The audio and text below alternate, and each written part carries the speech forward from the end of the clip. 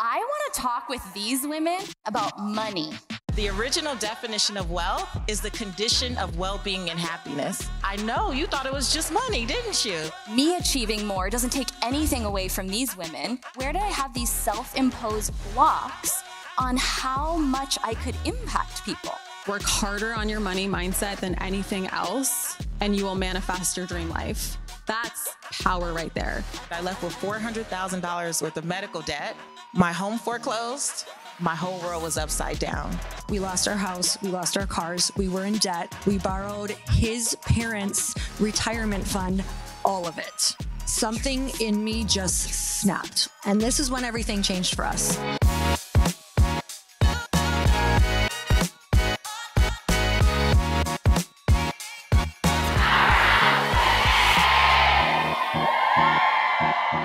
We are coming to you live from the 2024 Powerhouse Women event. Can we hear you? And I'm so excited to host this podcast conversation about a topic that I know we are all really, really passionate about, and that is women earning more money. Okay, there's a few who really want to hear that. So I want to have each of you introduce yourself. Tell us about your podcast. Tell us just a little bit about you, and then we're going to dive into some questions. I'll throw it to the end with Kathrin. All right, I'm Kathrin Zenkina. My podcast is... Thank you. My podcast is the Manifestation Babe podcast. It's all about money mindset, manifestation, just really elevating your self-image, manifesting your dream life. It's been my passion since I was 16 years old. I live and breathe manifestation, and I just help women manifest their dream lives in all different ways. No matter what their vision looks like, I help them get there. Woo! Hey guys. I'm Patrice Washington. I'm the host of the Redefining Wealth podcast. And the Redefining Wealth podcast was really birthed out of me first being known as America's Money Maven. So I did several years on nationally syndicated radio, answering people's personal finance questions on the Steve Harvey Morning Show, Steve Harvey TV show. And I got to the point where I was frustrated because I wanted to help people, but what they didn't understand was the original definition of wealth, which would keep them from actually implementing and integrating the advice. And the original definition of wealth is the condition of well-being and happiness. So when I found it, I know you thought it was just money, didn't you? See? And so when I founded Redefining Wealth, my mission was to help people understand that there are other parts of your life that are impacting your finances, even when you're not consciously thinking of it. And if you don't focus on those other parts of your life and heal your relationship with those parts, you will always struggle with finances. You can make a lot of money, but what we want you to do is keep it. So that's the Redefining Wealth podcast. Hi, guys. I'm Lori Harder. I am the founder. Stop. Go on. I'm the founder. Earn Your Happy podcast. And can we say it? Can we say the founder of Glossy that's actually at Powerhouse? Yes, we can. Yeah, let's talk about this. So Earn Your Happy was developed basically out of my own need of really wanting to overcome my own excuses. And it was a huge way for me to start showing up. Like, there is no better way to start showing up, you guys, than confronting yourself in a room with a microphone with no one there and trying to be like, do I have anything to say to the world? And it is the biggest personal development outside of business. And that's how Earn Your Happy started. And it truly was like, you guys were all just listening in on my therapy sessions, and sometimes you still do. Okay, you still do. But if anybody has that in their heart to do one, I do think it's one of the best things that you can do for yourself and then for your community. Agreed. Yeah. We've already met, but I'm Lindsay Schwartz, the founder of Powerhouse Women, and the Powerhouse Women community and podcast. I shared this morning. We're obviously recording this at a live event, but I shared a little bit of what Powerhouse Women stands for, which I was looking for this space and I couldn't find it, so I created it. But a space that was so safe for me to be the wildly ambitious version of myself, but it was equally safe to share the really challenging things. And if you don't already listen to the podcast, I always tell people, if you just look at the social media version of my life, I like to go deep, and you can only go so deep in an Instagram caption. So the place where I feel really safe to share the more vulnerable parts of my journey and what I did to work through them is on the Powerhouse Women podcast. And it's just been so fun to watch it grow, to watch the community grow around it. And here we are today. So these three have been some of my favorite podcast guests, and people who I listen to their podcasts. And every time I tell Lori, I'm like, oh, that episode was so good. She's like, you listen to my podcast? Like, duh, weird. You're so smart. So what I want to open this up with is, I know for myself, where I started with my mindset around money, my experience around money is very different than how I feel about money today. So if you just want to share, and we'll go in the same order just so as audio listeners are hearing it, they can know which voice is speaking. What was your view of money growing up? How has it shifted? And anything you can share about how have you shifted your money story to what it is now? You want to start, Kathrin? Wow, it's a very broad question, but I love it. I'm going to try to keep this as succinct as possible, because if you guys know me, I can talk for like an hour and multiple hours on this topic. So I grew up, I immigrated to the United States with my family at a super young age when I was a baby, and my family really struggled growing up. I recently wrote in the opening chapter of my book, like, if my childhood had a soundtrack, it would sound like We Can't Afford That and I Hate You, because my parents were constantly fighting over money. I would constantly hear my mom just, the answer to every single question that I would ask: we can't afford that. We can't afford that. We're not like those rich people. We're not there yet. And in order for us to get there, we have to work incredibly hard, like almost to the point of suffering level of hard. My mom got the idea that the key to the American dream was through becoming a nurse or a doctor. So she went to nursing school, and then my whole life she pushed me into the idea that one day I would grow up and I would become a doctor. So that was like my whole idea of like, that's going to be my ticket to success. I'm going to get my family out of this really rough place through medical school. Well, lo and behold, going into my degree in biology, I was miserable every single day, and I was like, this ain't it. And I started an online business, and in the midst of my online business, I was once doing finances, because I was like, oh, I have expenses now. They were like literally $30 a month, my expenses. I wish I had those expenses today.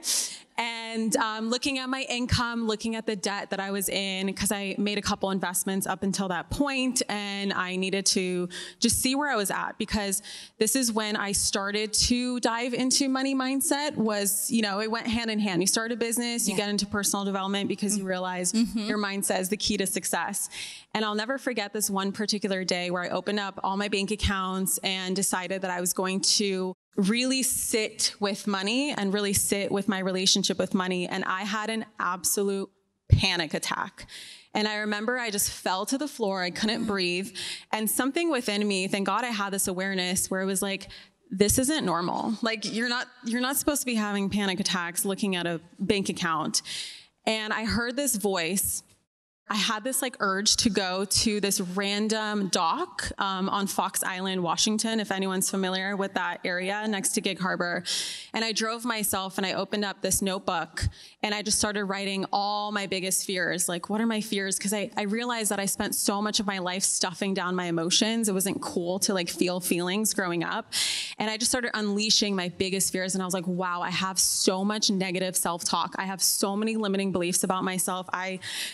It's almost to the degree of self-loathing. And through this process, it essentially turned into a channeling of some sort. And I literally wrote down, work harder on your money mindset than anything else, and you will manifest your dream life.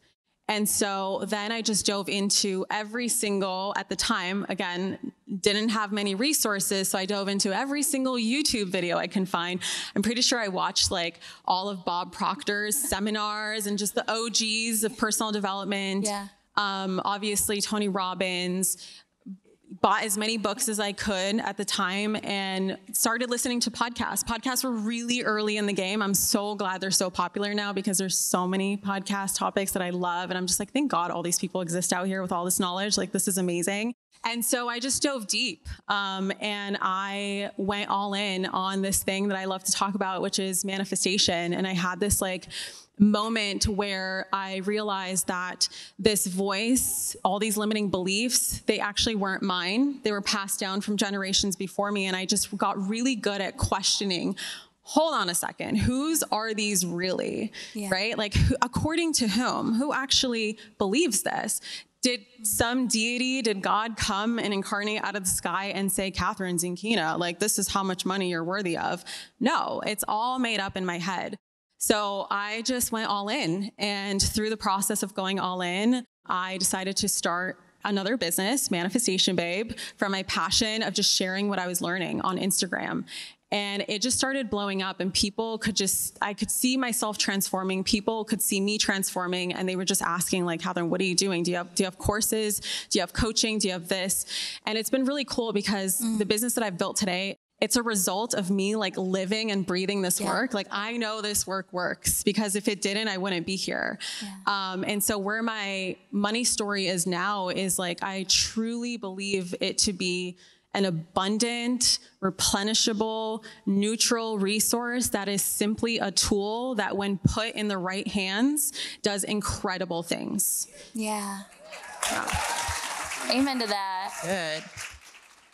So my money story began when bill collectors used to call the house and my mom would say, tell them I'm not here. And I would get back on the phone, 6, 7-year-old, and I'd say, my mom said she's not here. And that's when I learned that you charge up credit cards and you then ignore the people, right?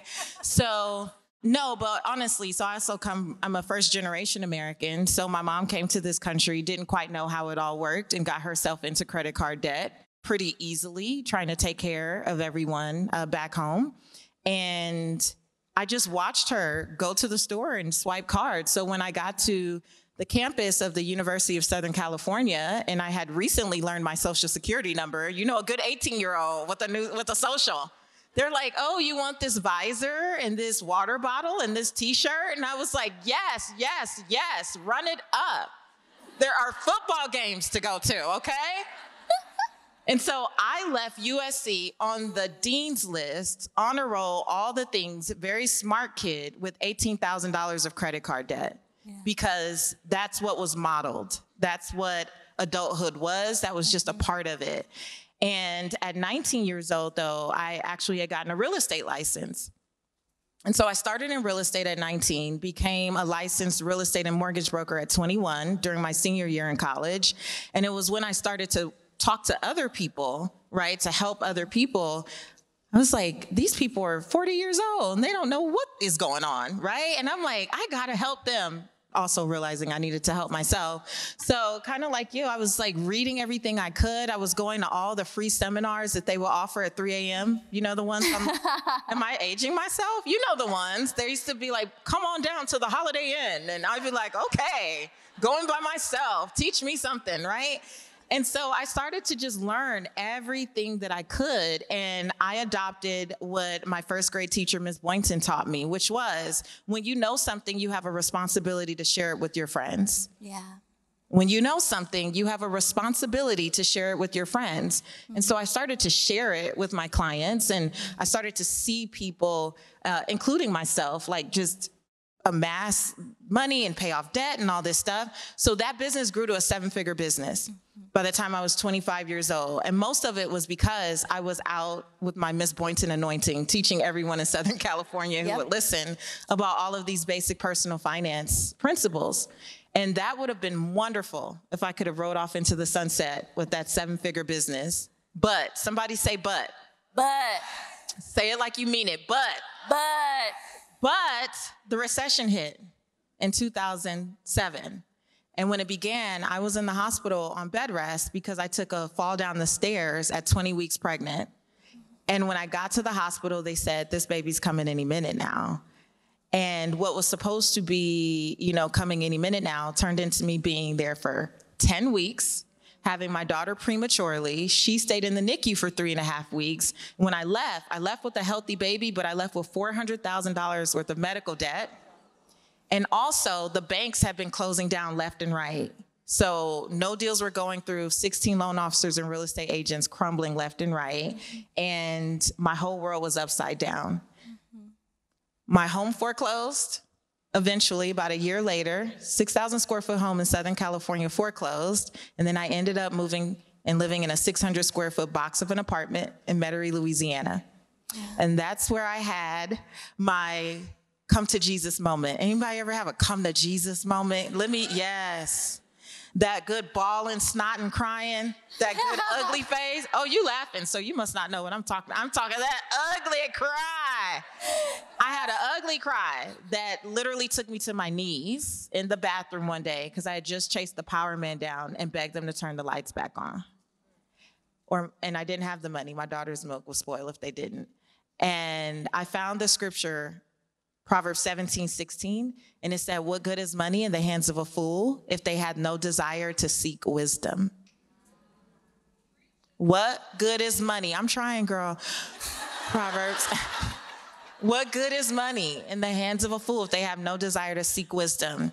And it's a part of why, I do what I do now. Yeah. I take everything that I know, everything that I have, and do my best to go out through the Redefining Wealth podcast, speaking, coaching, media, television, all the things. But I just don't ever want anyone to feel the way that I felt when I was in that bathroom floor, bawling, snotting, and crying and saying, God, I've been a good person. I did all the right things. I followed the blueprint. Go to school, get good grades. You should be fine. How did I get here? That moment changed everything. And why my name is Seek Wisdom Still on Instagram is because my money mindset now is just, there's nothing that's unavailable to me. I just have to be willing to ask for help instead of suffer in silence. And many of us have been shamed and guilted and made to feel embarrassed by our experience or where we are today. But I just want to encourage you that there's always someone watching you who has the power to bless you with the right information and the right wisdom. So seek wisdom always, and you can have whatever you desire. So good. I grew up in a religious family in a small town in Upper Michigan, and I didn't really see rich people. You know how they're like, I see dead people? I didn't see rich people either. And for me, with money, it was money is evil. Does anybody have that? Anybody come from a more religious background? And in my family, it was an unspoken, and in the religion as well, it was kind of an unspoken thing that the more you struggled and the more poor you were, it was like the more righteous you were. And so for me, it always felt like, well, if it's hard, and if we struggle, and this must just be what it is because we're earning our way into whatever you believed you were earning your way into. And so growing up, the funny thing is as good as that was, and as much as we were struggling and as poor as we were, it was also like we wanted money at the same time. So, do you know what I'm talking about? When the mom is like, yeah, but we want to get this thing, and it just becomes a massive fight in the household. So a lot like these stories, which it's just, we all have somewhat of a similar story.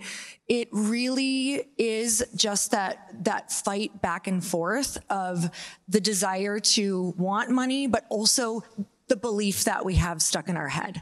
And I think that is what I always saw growing up, was this challenge with money is evil, but we really need it, right? Money's so evil, but dang it, we really need it.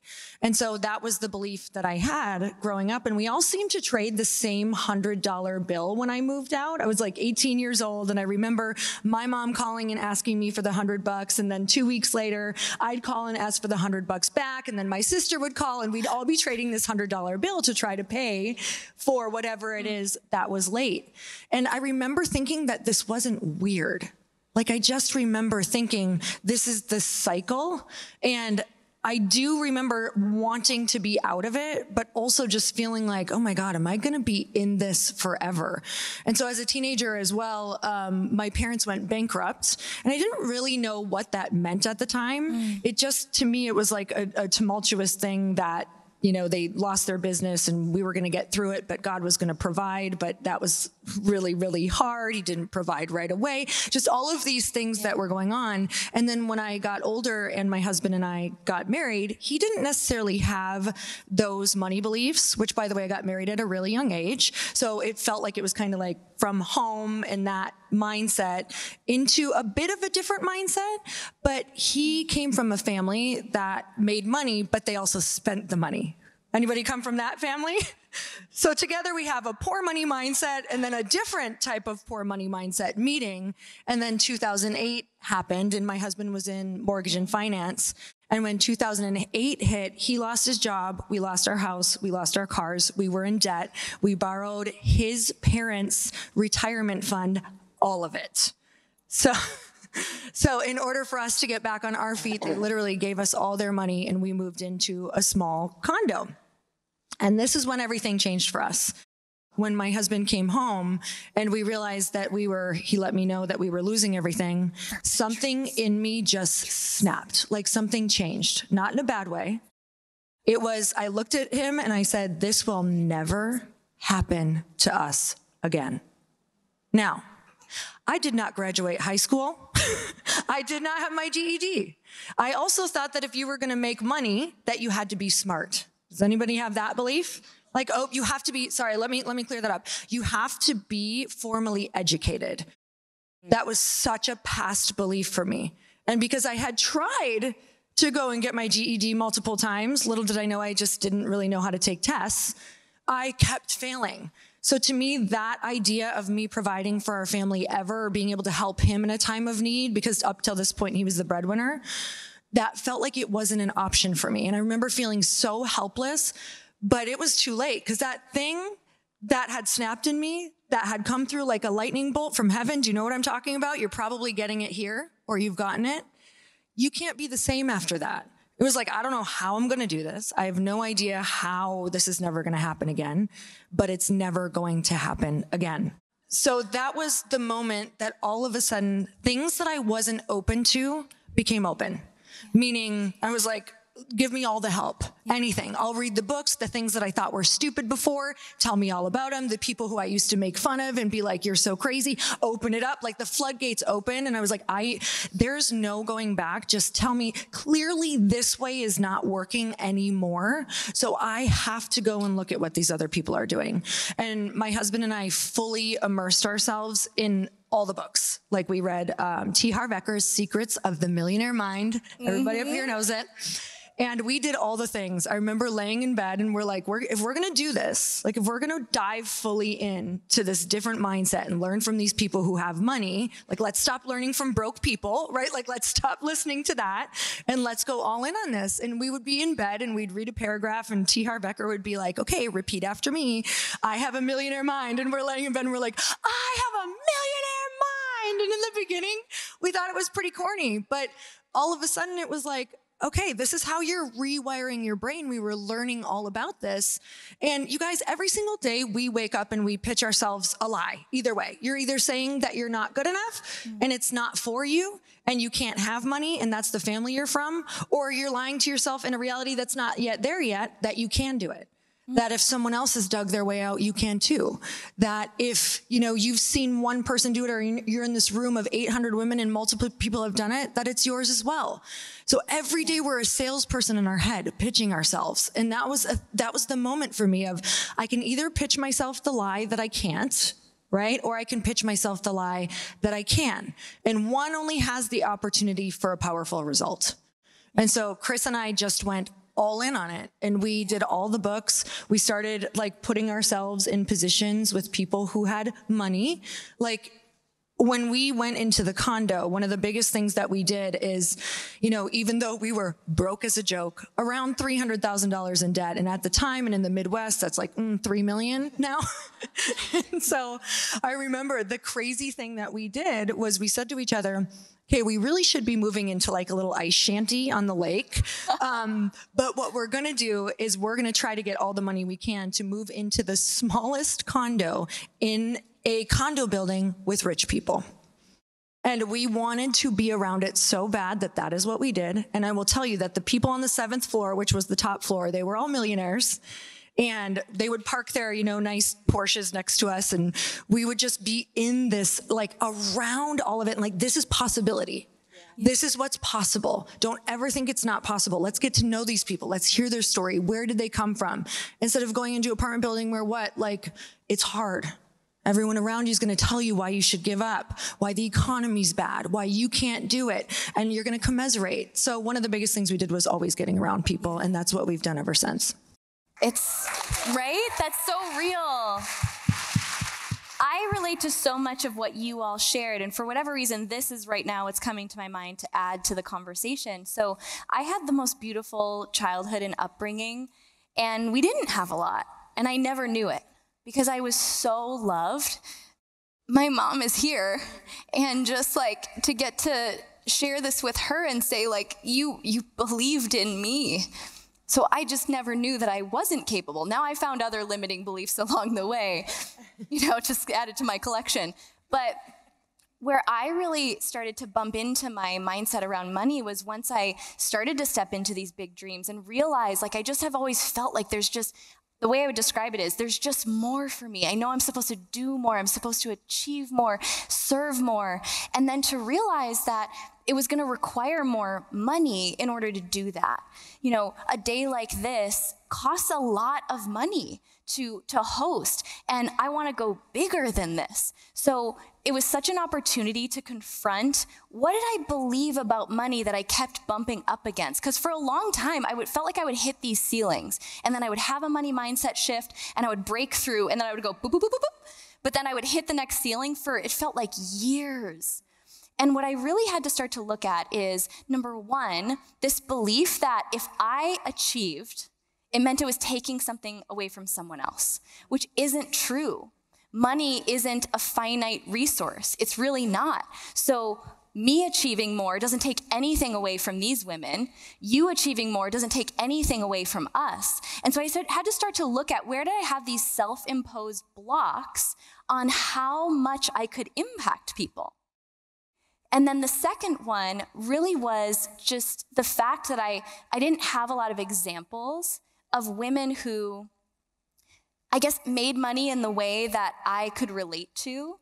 Like, I could feel their hearts. I could feel, and that mattered to me. It just mattered that, you can make money a lot of different ways. I had to seek out, just like so many of these beautiful women have been saying, these women who've been expanders for me, seek out examples to show my subconscious mind what was possible. Because if you can see it, you really can be it.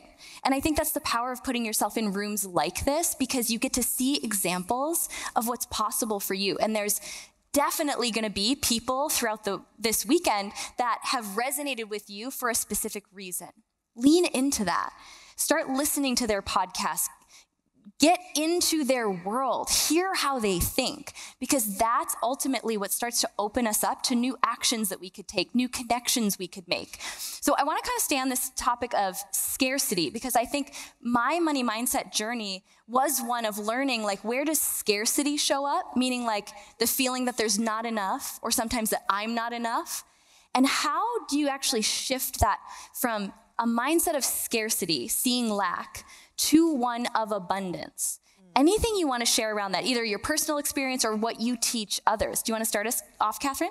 So I see scarcity. So we have a survival brain, and the sole role of this part of our brain, also known as the subconscious mind, is literally just to keep us alive. It's the part of us that makes our heart beat, and our lungs expand when we breathe, and digest our food and detox within our bodies. Like, thank God we don't have to actually consciously think about that, because imagine at like 3 a.m, you're like, okay, heartbeat now. Okay, now breathe, now digest. It would drive you insane. So thank God we have that part of our mind. But that part of our mind is really driven to look out for threats. So it's constantly looking for what's wrong in the world, what's missing, what can come out of a bush and eat you.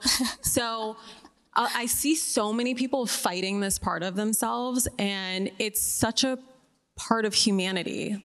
To think that you would get yourself to a place one day where you would never have thoughts of scarcity, or you would never have that voice of doubting yourself or never have limiting beliefs. I mean, that's just a part of humanity, and you as a soul literally chose to incarnate here to have that experience. It's almost like the most limitless part of you decided to come into this more finite human body to experience what it's like to then break out of it, okay? And so I see that instead of fighting that, just knowing that and honoring that and like realizing that that voice is just looking for some sort of acknowledgement. And instead of fighting it, I really became my ego's like best friend. So whenever it acts up or whenever it tries to keep me from something or sabotages me or tells me some crazy stuff in my head, I just go, hey, ego, hello. Oh my God, so nice to see you. Like, I hear you. I understand you. I get you. It just wants to be heard. And you would be so amazed by how much you can quiet that voice just by befriending it. And so just knowing that there's nothing wrong with you, that you have thoughts of scarcity or, you know, beliefs of scarcity, it's so adamant in our culture, in society. Like, turn on a movie, turn on the TV, talk to any average person out in the world, and that scarcity mindset runs rampant. So that's the first thing. The second thing is you need to build up your abundance muscle. And how I love to do that and how I started to do that, especially when I had a negative bank account, when I was $25,000 in debt, and literally like I feel crazy for reading these money manifestation books and listening to these people. Like, it sounds like they're selling me some sort of fantasy, but yeah, I'm here for it. And for some reason I believe in it and I want to believe in it. And so I'm just going to go all in on this. And so when I literally didn't have money, what I did is I looked for other examples of abundance in my life. So do I have an abundance of love in my life? And I like to look at love similarly to money in the sense that it's a literal limitless resource. Just think about how many people you can love in a lifetime. Think about how much love, like I think about the love that I have for my son, and it's literally endless. It's infinite. There's so much more. And the more I love him, it doesn't take anything away from loving my husband. It doesn't take anything away from loving my friends, loving my work. There's so much of this energy available. And so just looking for other examples of abundance in your life, an abundance of food, an abundance of clothing, an abundance of friends, and then expanding once you kind of like go, okay, wow, I have so much to be grateful for. There actually is so much abundance in my life. What I like to do is I like to go out in the world, and this is something I teach my students, where I just like to think about like how much money is being processed all around me at any given moment, or like how much money exists like within this room. Like, think about how everyone's outfits in here cost money, right? Everyone's shoes, everyone has credit cards in their wallets. Like, this event costs money, right? There's all kinds of sales being made in the back. Like, there's just so much money just being processed. And it's like cool to think about, like, I'm in the room of so much fucking money. This is amazing. Yeah. And then you're like, wow, like, there's so much, there's infinite amount of it flowing all around me. Like, why can't it just come into my bank account too? And it coming into my bank account isn't taking away from your bank account or your bank account or your bank account or anyone's bank account. So just really growing that muscle. And you'll notice that the stronger that muscle gets, the weaker the other voice gets, and the weaker the voice of scarcity gets, and the weaker that scarcity mindset. You're literally building neural pathways. And the best way to build a neural pathway is through repetition. It's really a boring answer, but you really have to do something and face something and question something and overcome something over and over and over and over again. And eventually you're just going to look back and be like, wow, I believed that before. That's kind of funny. Like, damn, I don't even recognize that version of myself. And just really stepping into like thinking about the most abundant version of yourself and really picturing her and really defining her and like thinking about what is she focused on any given moment? What is she thinking about?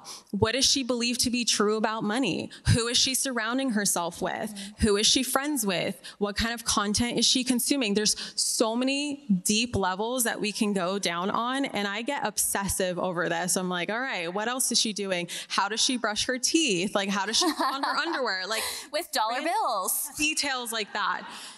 And so the more that you literally act like that version of you, the more you become that version of you, then you energetically vibrate as that version of you. And a lot of people think that money comes from hard work. Money comes through how much effort you put into something. Money comes through how many degrees you have and things like that. When money is literally just attracted to It's magnetic. It's attracted to a specific frequency, and your frequency is through your beliefs, your thoughts, and your emotions. And it comes your way through the value that you add in the world, through your creativity, how many lives you impact, and honestly, just believing that you're worthy of it is incredibly magnetic. And that's like a whole nother level to this, where you realize that you add value to the world simply by existing, and that's enough for you to make more money. That's power right there. So all of this is to build that muscle. And the more consistent you are with it, the more committed you are to it, you're just going to notice that little by little, every single day, you're going to grow into this version of you. And one day you're going to look at yourself, you're going to look at your life, you're going to look at your bank account, you're going to look at your business, and it's going to feel like it happens so slowly, but at the same time, it just happens like this. Like it really is so cool. Yeah. It's such a reflection of who we're being, right? Do you want to add anything to that? That was so good. That was so good. I was like, no notes. Every answer I had, she hit it, and then I was like, okay, on to the next one. Okay. But really, yeah. I think, and there's so many more questions I bet we all want to ask. And the reason we talk about this so much on our podcast is because this is a topic we've all had deep personal transformations with. So we had everyone submit questions. We're not going to get to those questions today, but I'm going to share them with all the speakers. So thank you all for inspiring our future podcast content. I know I'll be answering them on the Powerhouse Women podcast, but I would love to hear all of your answers to them too. So we'll share those. We'll make sure everyone who sent in questions, I'll share them with the speakers. So you never know, you could inspire 4 podcast episodes. And we're so grateful for the inspo. But I actually want to end with a question that is an expander moment for everyone in the audience. And that is just, what is one of the coolest things that money has allowed you to do or allowed you to experience? First thing that comes to mind, and whoever wants to answer first. I'll go first because it's literally tomorrow. I'm taking my whole family on an African safari. And that feels really cool to do. Like, just seeing their faces is priceless. So, just imagine that. Who has a dream of taking their family on a vacation? Or maybe your friends. Those can count too. Yeah, I love that. Patrice, what about for you? Coolest thing money has allowed you to do? In 2017, in preparation for my mom's retirement, I bought a house for her. And she had lived in apartments her entire life. Never had a laundry room, never had a second bathroom. Yeah. I did it in hopes that she would retire, and then she said, no, I'm not retiring. But then in COVID, she ended up being forced into retirement, but it was a blessing for her not to have to worry about a mortgage or rent or utilities or anything. So I'm watching my mom, which is what I wanted when I was in college. And the first time I did everything, I was like, I'm going to get rich and take care of my mom. So to be able now for the last 7 years to have my mom live rent-free and enjoy, this season in her life has been a blessing. Oh, I love that. What about for you? I would say the ability to create experiences for people that I love. From the most epic, dreamy ski cabins for Christmas, where we bring the whole family up for a week to learn how to snowboard or ski, or just create like such magic, like memories that you have forever, to getting a lake house where we have a wake surf boat where I've taught over 30 people how to wake surf, like my favorite people on earth. I have not been one of them. She hasn't gotten in the back Next yet. summer. Supposed to be Next one too. summer. I was supposed to be. Oh, I'm not done, girl. Next year. I'm not done. But absolutely, the mind-blowing experiences that you get to curate for the people that you love the most as like treasured memories that they will remember forever. And that's priceless. And it's always, I already have like all of our future planned out. So It's going to cost a lot of money though. We're getting to it, just getting right down to it. And you really are. You're that person that like is so intentional with creating those experiences. And I know how much you and Chris, who was here somewhere, Mr. Money in the Mindset back himself, in the back. somewhere, he snuck in. And to be able to do it, you guys have been such expanders for me. But as I was sitting here, it's funny because I wrote these questions for all of you, and then I remembered this is a podcast, so maybe I should throw in a thought or two. It was in 2020 when you shared the vision for Light Pink, which became Glow C, and to be able to say, like, I want to be a part of that dream, and to write the biggest check I'd ever written for something other than personal development, and now to have your company represented here is the coolest moment. Now I can't wait till we sell it and we can celebrate on the Amalfi Coast. I know, it's the best. So drink up. So drink up, everybody. I would really love for each of you to just answer this really quick question as we wrap up. It's something I unintentionally have been asking the rest of the speakers here today, which is just a question of like, you pour into me daily. I know you pour into so many other people in this room. What is one thing we all can do to support each of you right now in this season? Do you want to start, Lori? Or Patrice? I will Who's start. Gonna go first? Okay, she's got hers. I have mine. Go. If you are in Atlanta in October, come to Redefining Wealth Live too. Come through. Yeah. I'll be there. Or tell your friends and tell a friend to bring a friend, child. Well, tell them when it is and where to find it. It's October 6th through 8th. And it's redefiningwealthlive.com. And we have amazing community just like Lindsay. And Lindsay is my friend in real life. So the same type of energy and love and just the same type of community. It's the same, just in the Southeast. Okay? A reunion, okay? We're all in? Okay, great. Okay. Yours? Well, there's this little spot in the back corner on the left side. And truly, Glossy is, I describe it as all of my experiences and all of the hard things that I've been through. The whole reason for everything was now because of what it is. And it's not only something that, helps you feel better, look better, but also it comes with an epic community.